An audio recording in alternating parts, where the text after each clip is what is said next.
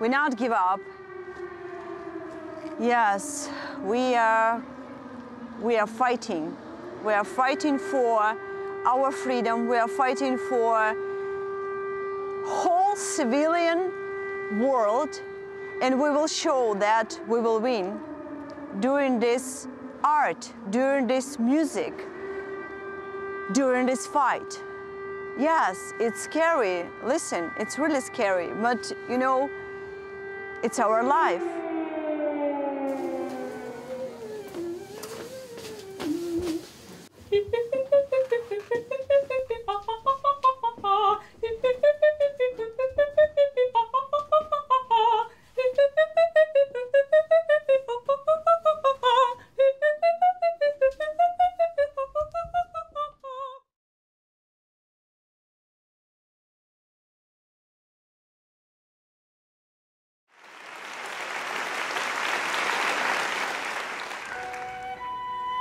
For me, it's important to present this album, these songs, in the heart of Kyiv, in its famous National Opera House.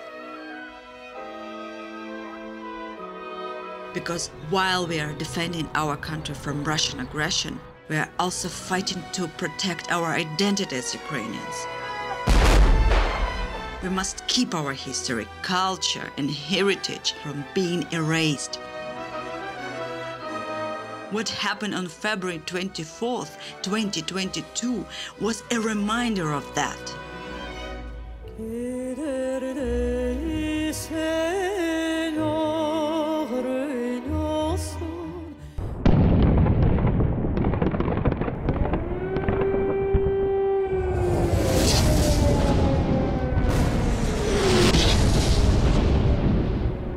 My dear foreigner friends, Putin and the Russian army have bombed Ukraine, Kharkiv, Mariupol, Odessa, Kyiv.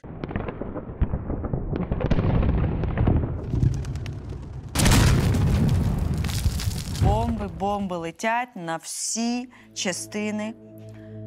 Тобто це такий, знаєте, рулетка, в якій ти, попаде, не попаде. We are peaceful people. I'm just trying to pack my things. Я не планувала виїжджати з України. Я хотіла виїхати саме з Києва, тому що саме Київ знаходився під обстрілом.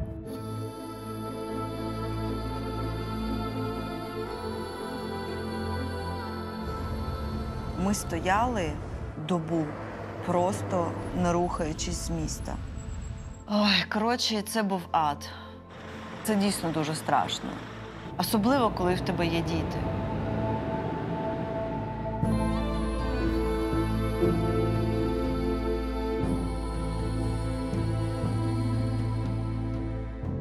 Через 2 доби ми дісталися Тернопіля. Ми переночували в Тернопілі. І на ранок в 6:40 ми прокинулись від вибуху.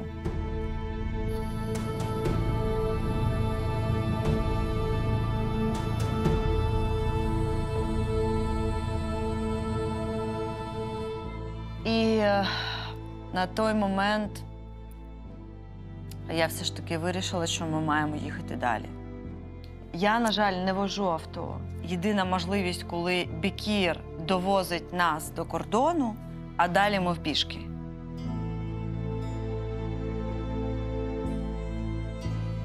Я зв'язалася з сестрою, яка в Стамбулі.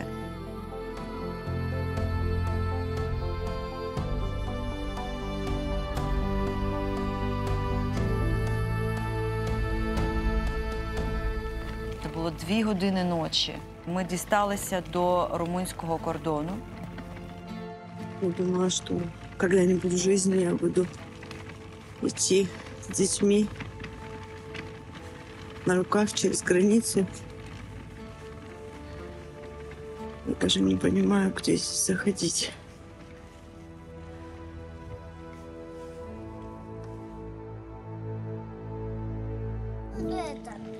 Невероятная доброта, спасибо большое.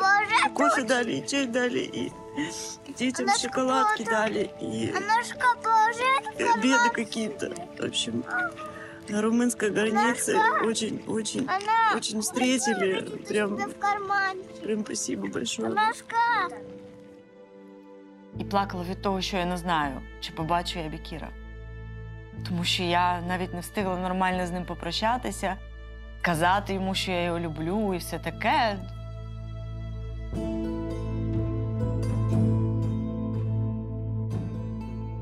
Я привіталася з цим другом, якого я не знала, сіла в авто, поклала дітей і заснула. Я десь прокинулась вже на кордоні з Болгарією. В той момент така пустота всередині. Ти виїжджаєш з дому, і в цей момент все життя перед тобою.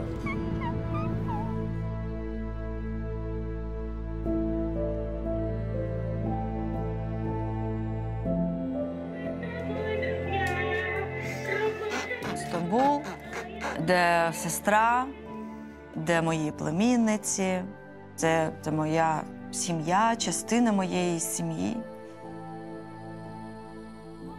І в той момент все, я обійняла сестру, ми плакали, і там вже без слів.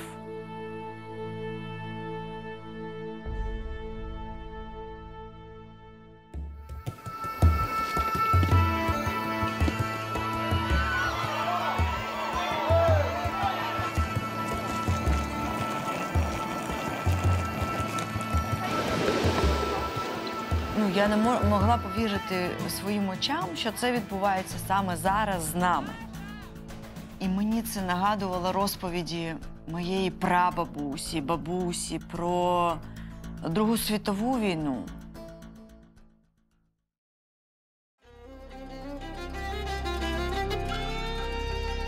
The Crimean Tatars are a Sunni Muslim Turkic language-speaking nation that's indigenous to the peninsula. The population in 1944 was roughly 200,000.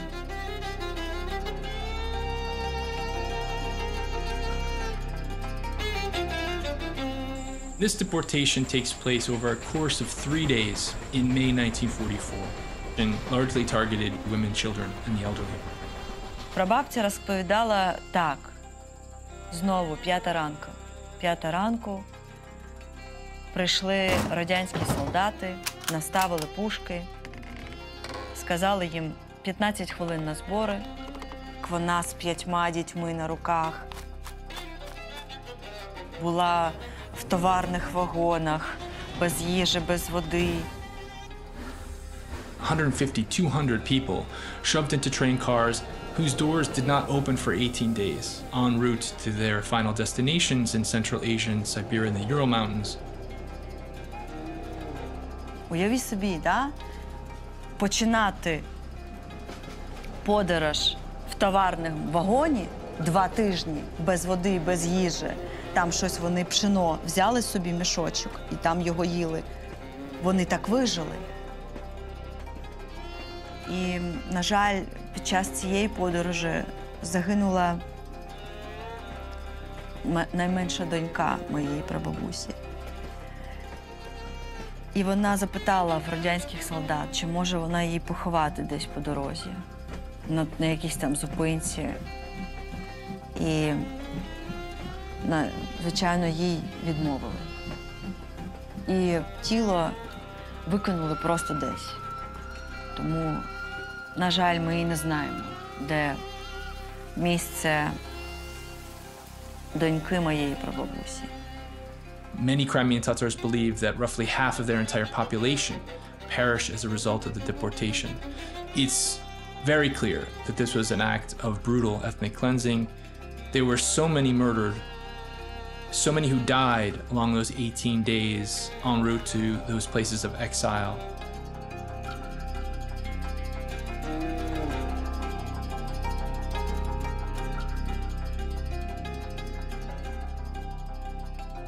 Тобто те, що вони вижили взагалі це все, і те, що я зараз тут сиджу, це велике щастя, що вони пройшли це все.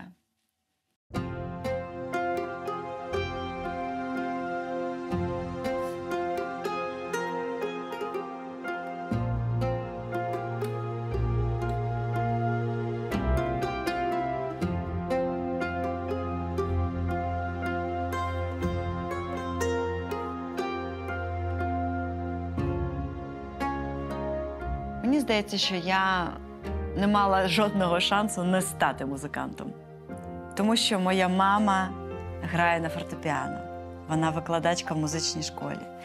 Мій батько неймовірно співає, грає на акордеоні, диригував хором. Музика в моєму домі 24/7.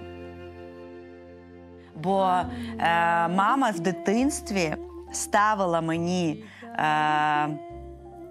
пластинки Ella Fitzgerald, Sarah Vaughan, Al Jarreau, Stevie Wonder. Все це була моя музика. You can go to Moscow, you can go to Oslo, it's no matter where you are.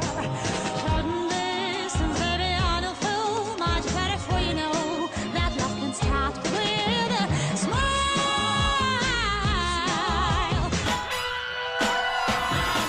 It's insane in Ukraine to release an album For Every Heart with English lyrics.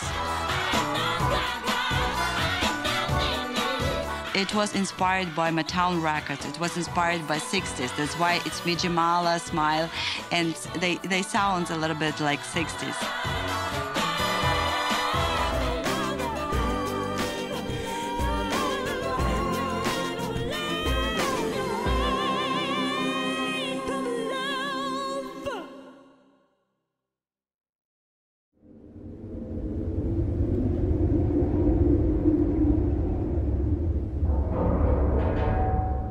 Oh, 1944.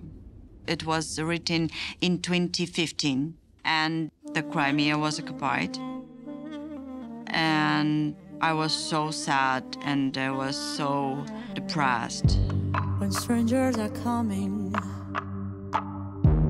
they come to your house, they kill you all and say we're not guilty, not guilty. I remembered my great-grandmother, Nazal Khan. For me, she was like image in my mind. She was so bright. Our souls.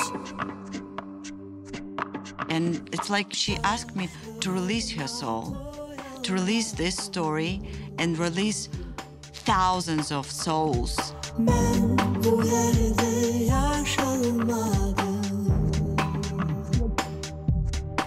This story about 1944, about deportation. There is no information about Crimean Tatars. Thousands were killed.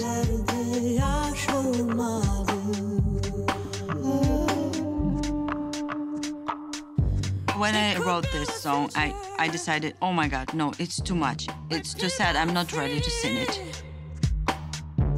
It's waited for 1 year for this Eurovision national selection in Ukraine. And I decided, if you have a story, if you have something to say to your audience, to your listeners, you have to do it. Everyone dies, don't swallow my soul, our souls.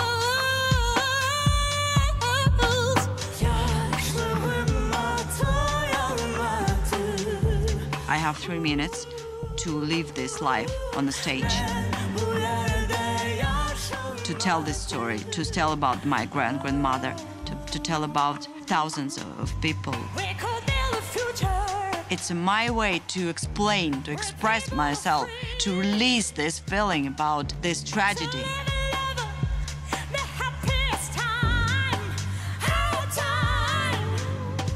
Jamala personified the changes that were happening in Eurovision at this time. Previously, the winners tended to be innocuous pop songs, but it was as if European audiences wanted to find more meaning in Eurovision winners. They wanted to find an attachment through political and social engagement.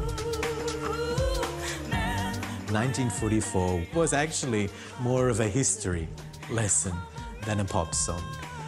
And it made people think, and it still makes people think.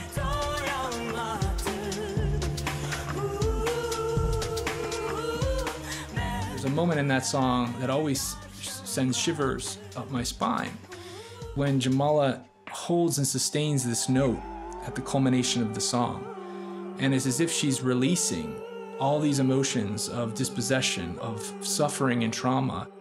Somehow she does the impossible.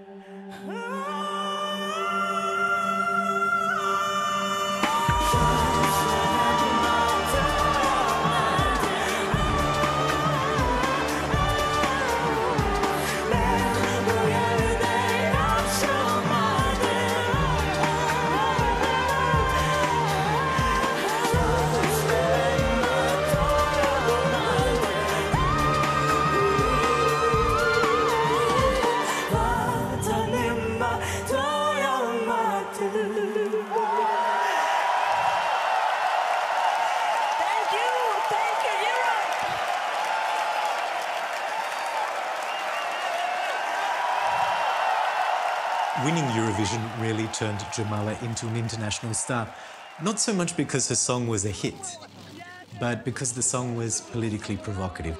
And that's what attracted the attention of the European audience to it in the first place.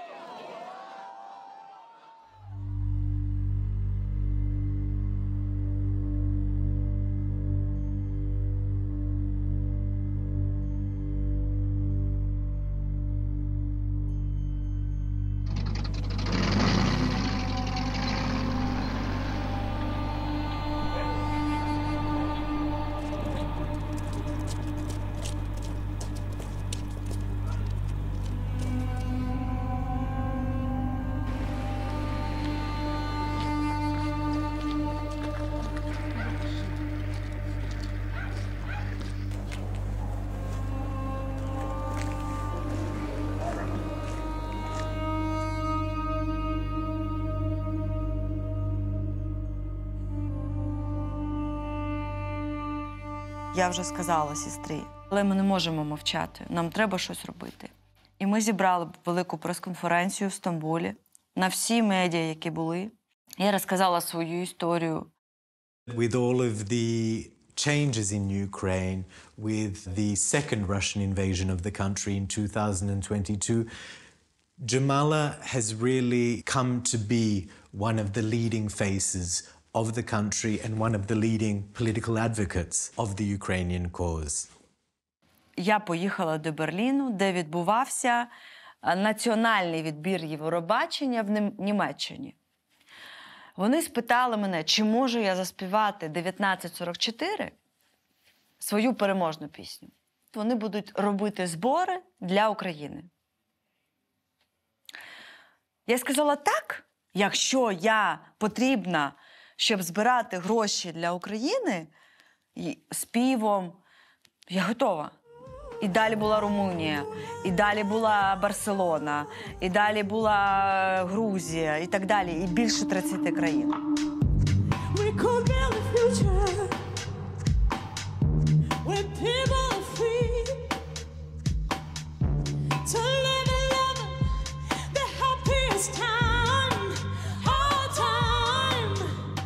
Only together we can stop this unjustified and cruel war. Please support us. Stand up with Ukraine. Thank you so much. It's not only Ukrainian war. It's war against European values. Values which were built for so long time after the Second World War and never again, unfortunately, happened again. Ми вважаємо, що це військові злочини, і це буде визнано світом як геноцид. Те, що ви сьогодні тут знаходитесь, бачите, що відбулось. Ми знаємо тисячі людей вбитих і закатованих з відрубаними кінцівками, зґвалтовані жінки, вбиті діти. Я думаю, що це більше, ніж це є геноцид.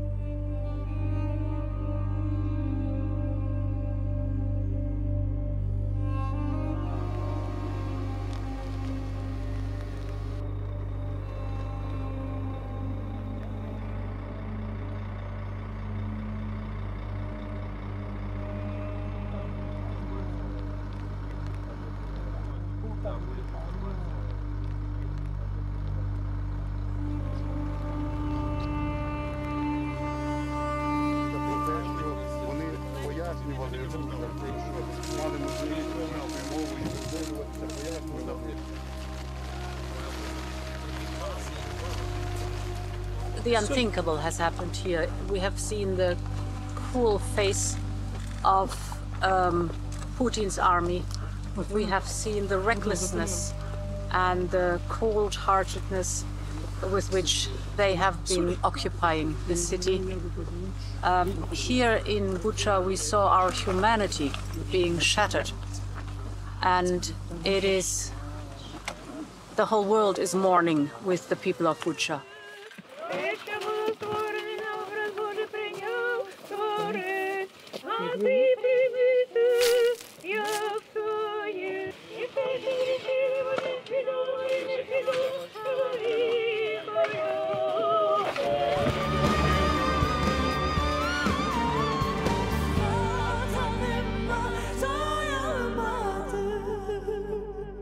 Слава Україні! Героям слава!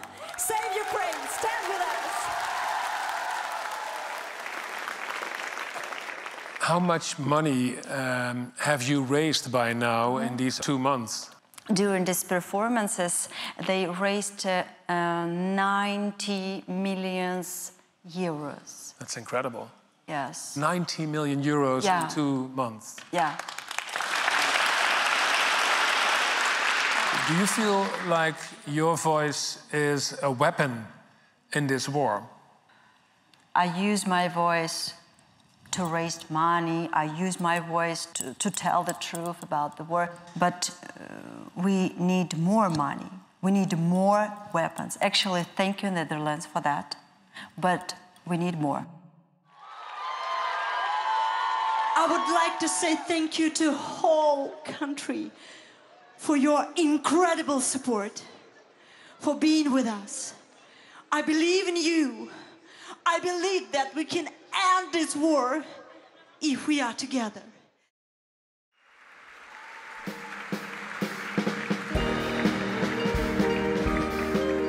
Я знову сказала, що я приймаю цю нагороду за всіх виконавців, а за всіх, хто дійсно робить все можливе, щоб зупинити війну. It's happening now, right at this moment, right in the middle of Europe. A war without any rules, a war full of suffering and destruction. I hope that we can end it together, once and for all, and that no one else should go through this again. For God's sake, never again.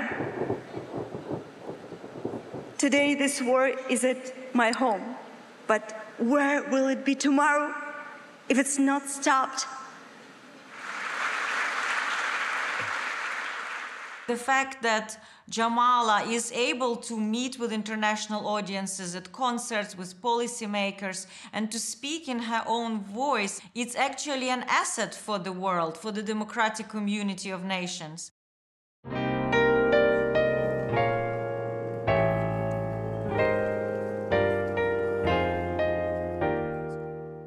It was insane. Отримую листа спочатку від гурту U2, потім від Kennedy Center. І вони б хотіли, тому що U2 хотіли запросити мене закрити церемонію піснею Walk On, спеціальною версією, яку зробили U2 для України. За 3 дні до цього моменту я була на зустрічі з Володимиром Зеленським, де я його прямо спитала: от я зараз їду в Вашингтон, що я маю сказати? Радий бачити, Джамала. Можна? Так, задоволено. Привіт. Як ти? Добре. Виглядаєш прекрасно, доброго дня. Я старалася. Для мене важлива подія, яка доказує, що, знову ж таки, культурний фронт працює. І працює достатньо круто, тому що за весь цей час війни Де б я не була, де б я не співала 1944, як вони кажуть, що, Боже, як це може бути, що такі слова, наче про 44-й рік, але вони просто кожне слово про сьогодні. По-перше, твоя зустріч, мені здається, зробить набагато більше, навіть ніж тобі здається, сама по собі, як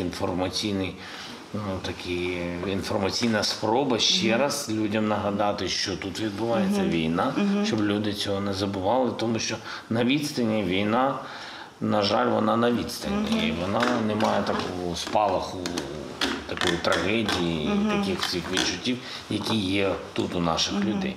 Ну, найголовніше, що ти там будеш, і що це ще раз про Україну. Please welcome Ukrainian singer-songwriter Jamala. Честю бути в той момент там, розділяти цю подію, співати пісню U2.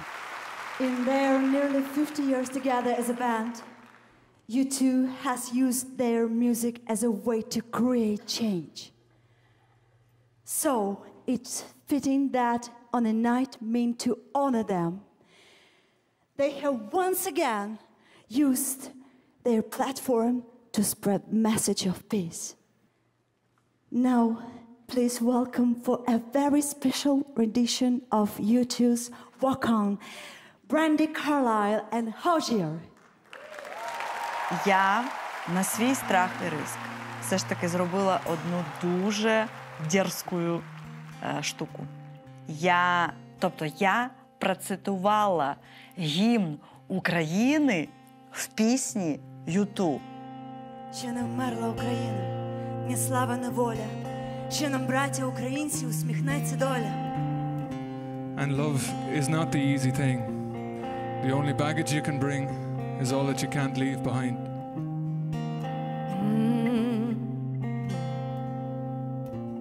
And if the comet takes the stage and no one laughs and does a dance on his own grave for photograph, this is not a curtain call. This is the greatest act of all. Stand up for freedom. Walk on, walk on. What you got, they can't steal it. They can't even feel it. Walk on, walk on. Stay safe tonight. When I performed Bono, everyone, Brandy Carlisle, Hozier, they said to me, how can you be so brave? I said, I don't want to be a refugee. I have only one home, and I want it back.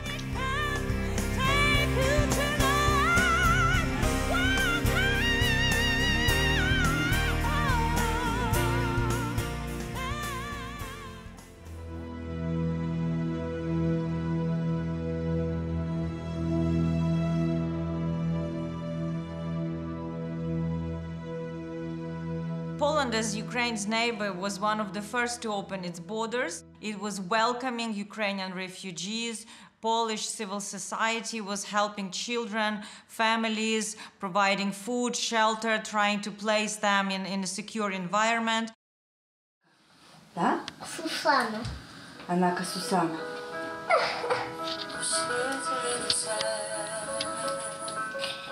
Лише одна деталь. Поцілуй мене. Ідемо гуляти, да?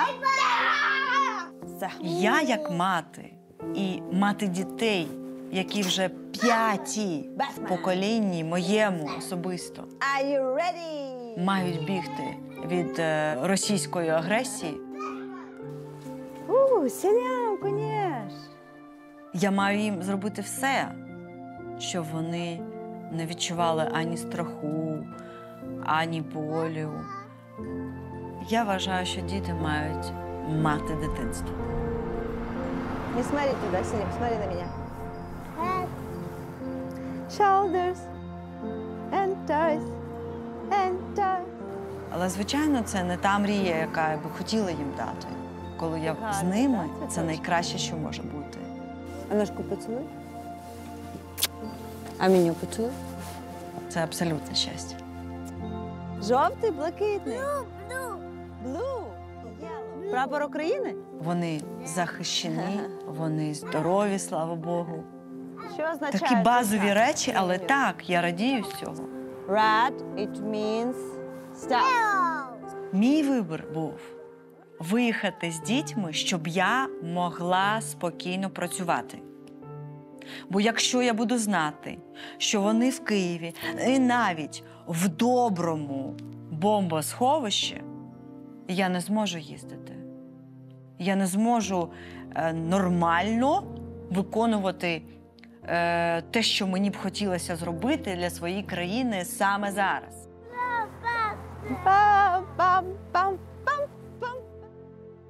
Тобі віддам телефон. Що? Добрий день.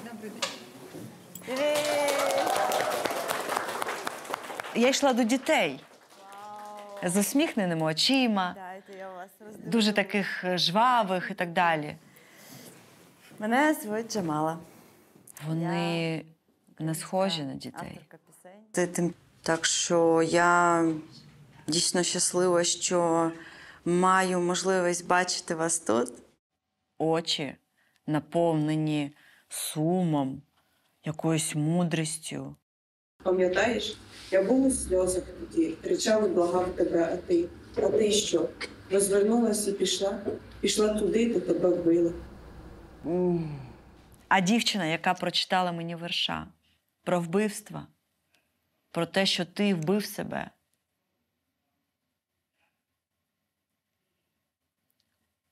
Це просто для мене був шок. І я розуміла, що мені треба з нею її підтримати. І вона має розуміти, що це важкий вірш, але він так само може бути піснею. Чому? Хто казав про те, що всі пісні мають бути про квіточки і щасливе кохання? Я розуміла, що маю якось щось зробити. От просто зараз. Щоб їх розвеселити, підняти їх.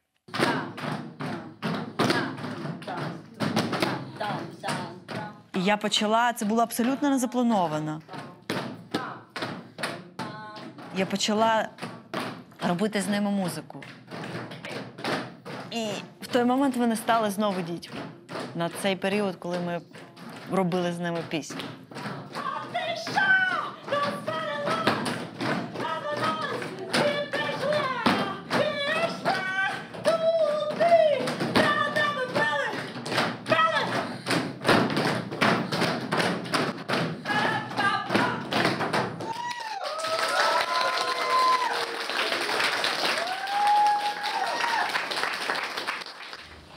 Важко, але це в цьому вірші є найемоційніша точка, тому це приспів. Дякую. Так, дякую вам.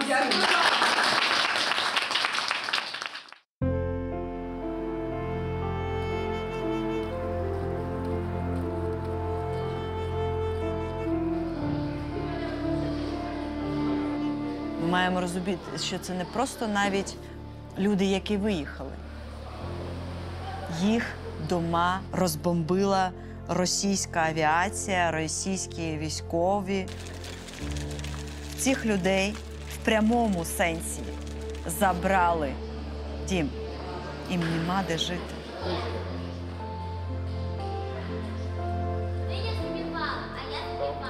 Я була шокована тим, що багато хто з них живе там вже більше, ніж рік.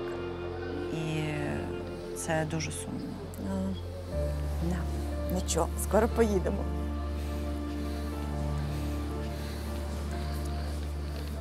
Добрий день. Як ви?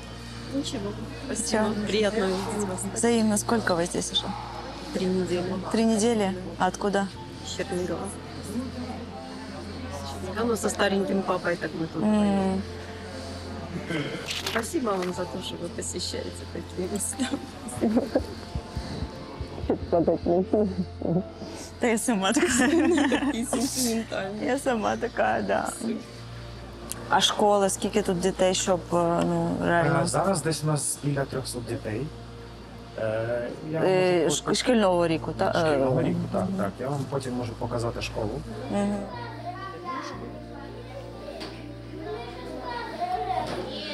Для того, щоб мрії здійснилися, я завжди пишу вже це так, що вже все здійснилось. Україна перемогла, ми успішні, незалежні, всі живуть в добрі і мирі. Дякую вам. А он є позад вами ховається Іванка. У неї була така ідея, що зробити саме калину.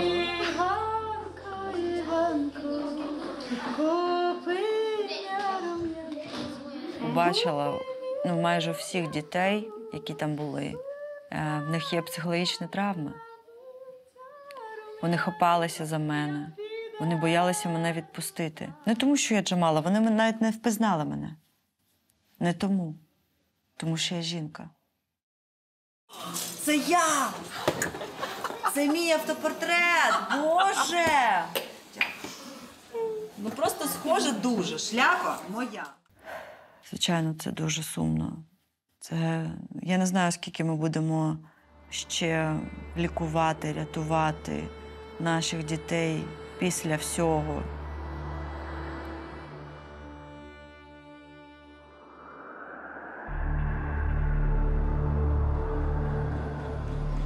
Вітаю вас. Вітаю, добрий день. Як ви почуваєте? Потихеньку. Потихеньку. Вже краще, ніж було рік тому.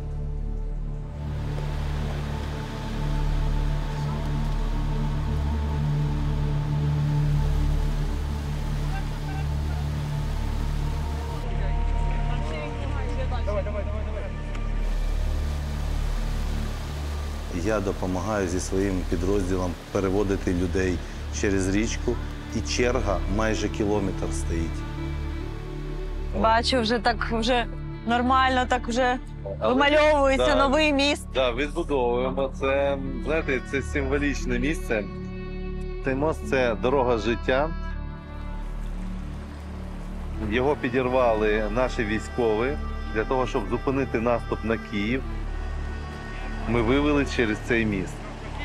Дійсно, подвиг, який ви робили, і те, що ви врятували стільки життів, і це неймовірно, тому що зараз би, якби це не було, хто знає, що було б з Києвом. А наше місто найбільше, на жаль, зруйновано в Київській області, бо саме в Ірпіні були бойові дії в місті. І саме в Ірпіні була перша перемога Збройних сил на Київщині. І звідси почався наступ. Мені здається, наше завдання взагалі показати те, що ми, попри все, попри те, що кожен день на нас летять бомби, попри все, ми все одно вибудовуємо. Але ми платимо найдорожчу ціну. Ми платимо життя наших хлопців, наших жінок, наших дітей. І ціна цієї війни – це життя українців.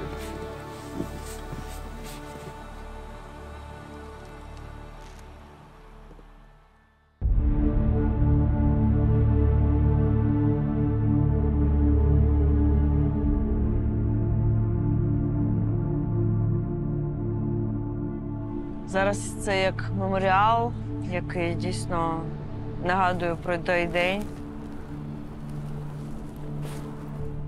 Я бачу дуже багато дитячих крісел в автівках.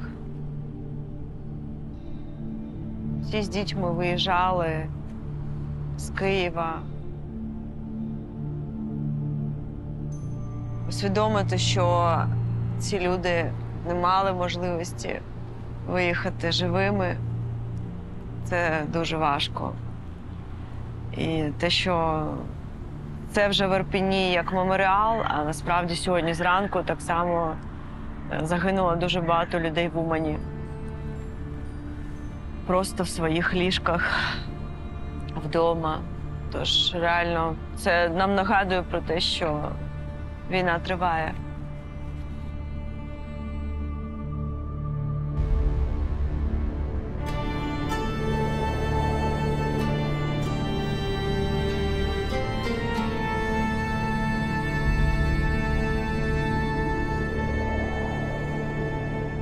2016 році я тут виступала на стадіоні, і саме Дом культури було як місце, як там були гримерні, там ми готувалися до виступу з музикантами.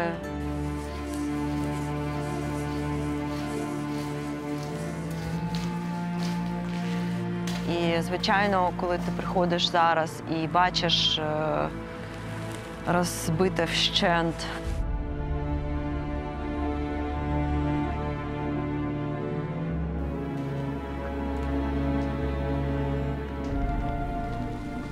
страшно, наче просто зараз звалиться підлога.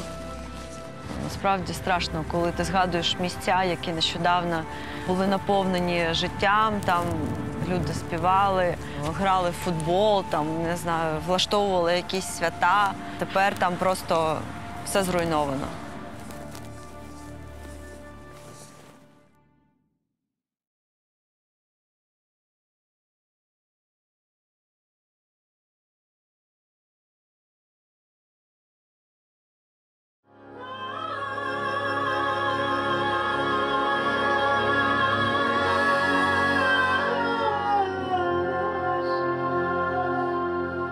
When I found these 14 ancient Crimean Tatar songs, unreleased, unknown, it's a treasure.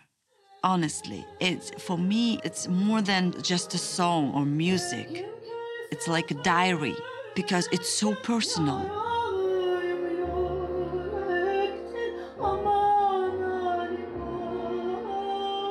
It's a real story from that people. And we think that our feelings are different. No, they feel loneliness, sadness, anger, exactly like we do. You ask me why I'm so confident about that. Because I read these lyrics. For me, it's really important to present this album, especially in Kyiv, because I want to show something special, something musical, something cultural from the center of Ukraine in Kyiv. I'm doing it with my voice and my heart to show that we are fighting, but during this fight, we produce something unique.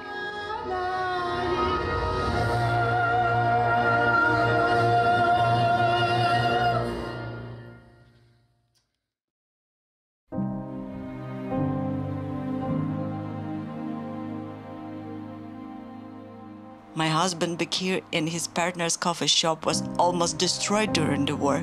But we, like many Ukrainians, have found a way to rebuild and move forward.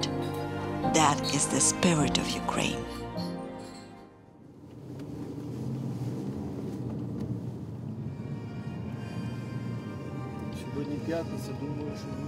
It's hard to explain. When you live your life, and every time you're fighting for your rights to live in your home, to speak on your language, to be yourself, every time. I'm here, I'm Crimean Tatar. Yeah, it's a known nationality, but I exist. And I cried because it was a special moment for me.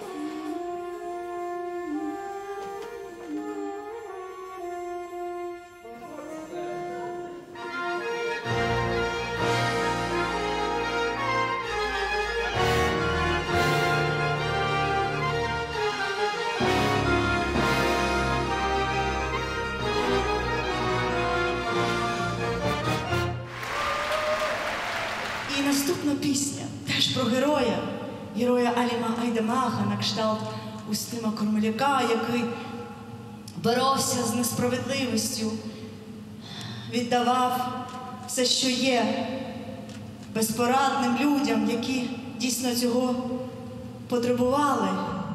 Це як наше ЗСУ. Вони не можуть не померти, вони непереможні. Вони найкращі. Слава Україні! І в мене так вийшло, що в мене є Алім, мій батько, який все моє життя з дитинства давав мені приклад, як треба любити свою батьківщину, свою культуру. І сьогодні він буде співати зі мною.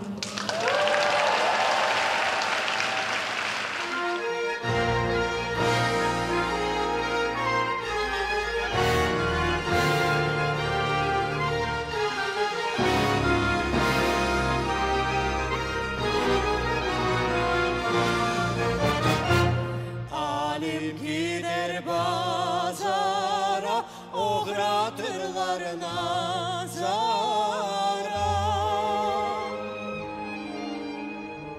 Alim oldu degenler, kendini kirsin mezara. Aman Alim of, of civan Alim of. Alim oldu degenler, kendini kirsin mezara. Aman Alim of, of civan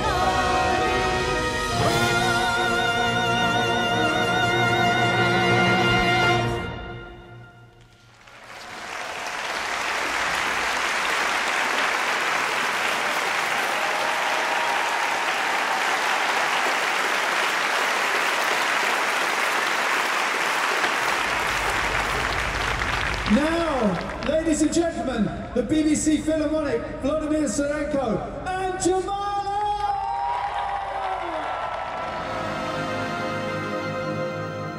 Jamala's performance in Liverpool, at a time when Ukraine is unable to host Eurovision because of the war there, is so powerful.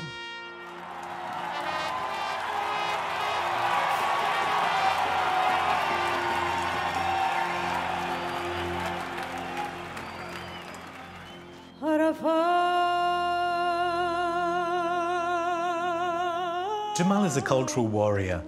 She's articulating her country's aspirations to belong to the Western sphere. She's articulating her country's defiance of Russian aggression, and she's also bringing attention to the cause of the Crimean Tatars.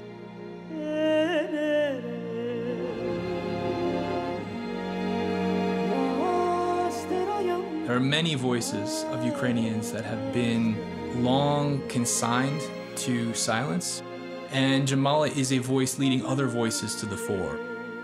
I think she's absolutely a voice of Ukraine that we all need to listen to today.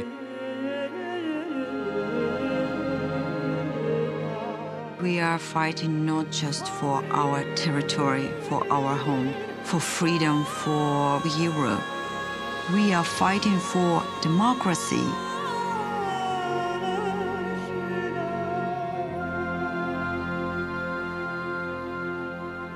Can music stop the war? I think it can. We can. Because we're united by our love for life, for light, for beauty.